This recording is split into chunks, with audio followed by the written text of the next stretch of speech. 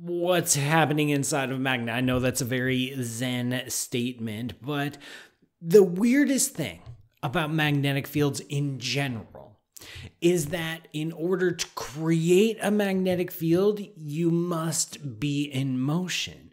And in order to respond to a magnetic field, you must also be in motion. Magnetic fields and motion go together like two things that go together. I don't have any examples off the top of my head, but you get the idea. Magnetism in motion. If you just have an electric charge just hanging out, minding its own business, that electric charge will have an electric field. This electric field will point in all directions, and if you're another charge, you will respond to that electric field, all right? But if you send that charge in motion, if you give it a little flick, a little kick, if it starts moving, then it will start to generate a magnetic field. And this magnetic field is always perpendicular to the direction of motion. So if a charge is coming right at you like this, the magnetic field wraps around it as almost like a cylinder or a helix. There's a bunch of ways to visualize this magnetic field being generated by this moving charge.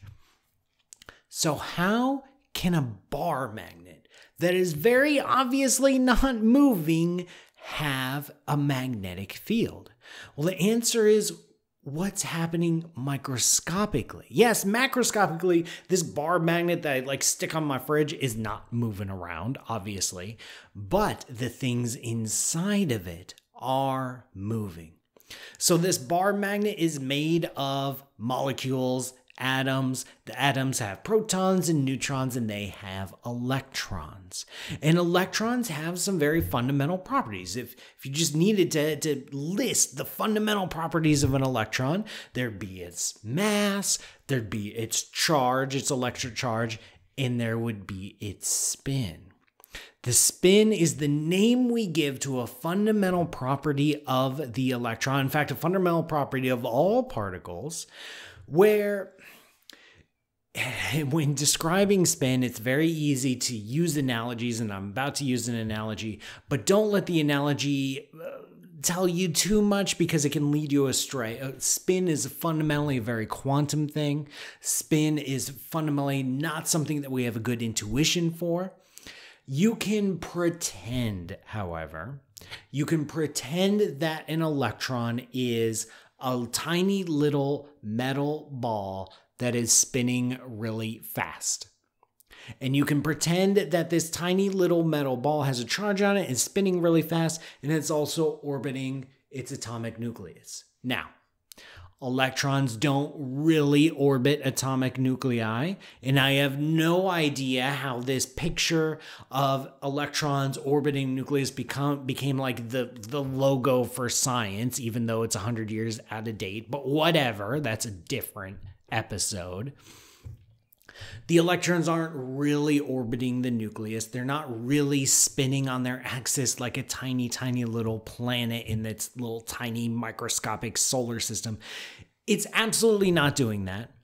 And if you think it's doing that, then this line of thinking will lead to some conclusions and predictions that violate experiment, so you know you're wrong.